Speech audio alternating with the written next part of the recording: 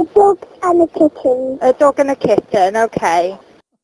Well done, Caitlin. Congratulations. It just shows you should always teach your children, really when they're very young. Yeah. Right, weather this weekend, not looking that great. No, we have got some rain in the forecast, but there is some dry weather as well to come. Today's been pretty good, actually. We've had a glorious sunrise here, looking out towards the Needles from Avon Beach. Nick Lucas sent that one in. Blue skies overhead at Blue Ball Hill in Winchester. Thanks, Anthony Lowe. And a veil of cloud over Portsmouth, thanks to Lewis Jeffries. We caught 1 or 2 sharp showers at times today, although there were some really good blue skies, as you can see in our Weather Watchers photo here above Oxfordshire. Beautiful skies there. Thank you very much to Sarah G for sending that one in. We will have some dry weather in the forecast this coming weekend, but it looks like there will be some pretty strong winds and some heavy rainfall once more.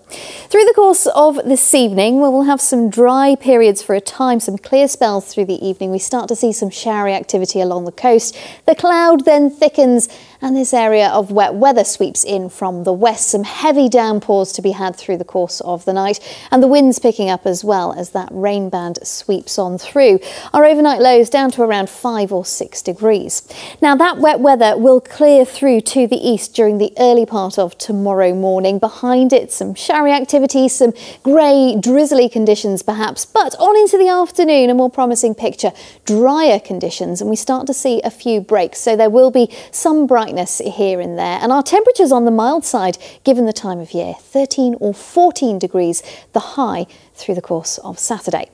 Now your inshore waters for tomorrow, the winds will be southwest, veering west 5 to 7, occasionally 4 at first, and the sea state will be moderate or rough, occasionally very rough later.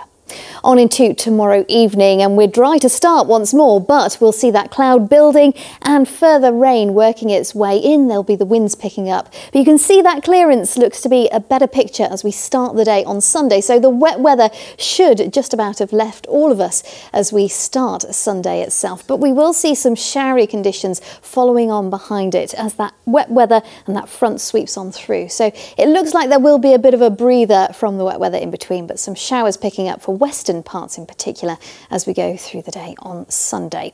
So your summary through the next few days, yes, there is a lot of wet weather. Much of it, I have to say, is through the overnight spell, both Saturday and Friday night, but it looks like there'll be some drier intervals at times, each on Saturday and Sunday, cloudy to start the new week.